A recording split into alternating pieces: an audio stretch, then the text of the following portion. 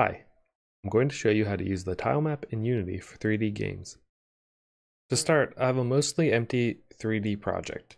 I've created a plain object with a blue material to look somewhat like water, and I added a new models folder with some free models from Kenny's game assets. You can download them as well in the link in the description. First thing we need are the Tilemap packages from the package manager. Go to Window, Package Manager, then go to the gear icon next to the search. Click Advanced Project Settings, and click Enable Preview Packages. Now go to this dropdown and change In Project to Unity Registry. Now we can see all the packages available to us, not just those that are already in the project. Search for Tile, and you'll see 2D Tilemap Editor, which lets us create tile maps and edit them, and then 2D Tilemap Extras, which has extra brushes and tiles that we could use. In particular, we're going to use the game object brush. Install both of these packages.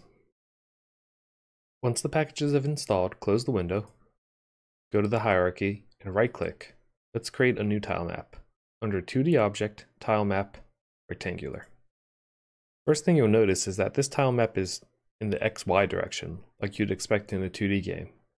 To change that, click on your grid, then go to Cell Swizzle, and change it from XYZ to XZY.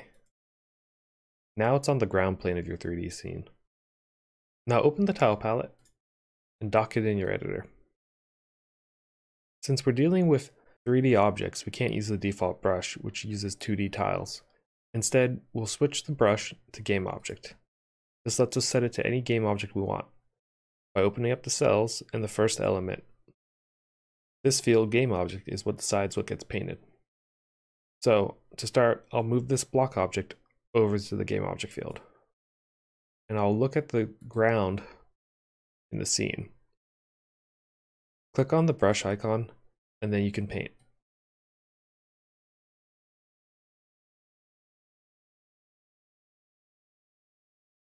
You can also erase like you normally would by switching to the eraser. Now, if we want to put stuff on top of these tiles, I usually make a new layer for every level. So let me rename this first tile map into Ground 1. And I'll create another tile map for anything above ground.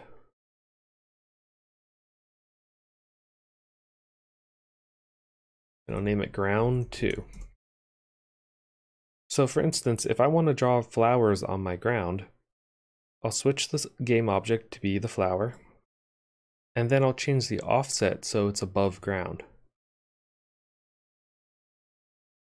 And now I'll make sure that I have the Ground 2 tile map selected, and now I'll paint on top of the ground.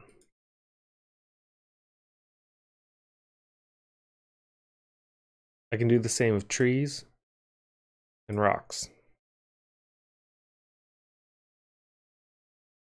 And that's it. Now you can make tile maps using 3D objects in Unity. It's pretty quick to get going, though a lot of features are missing compared to 2D objects. Hopefully in the future, Unity will expand their functionality so it fully supports 3D. Thank you for watching.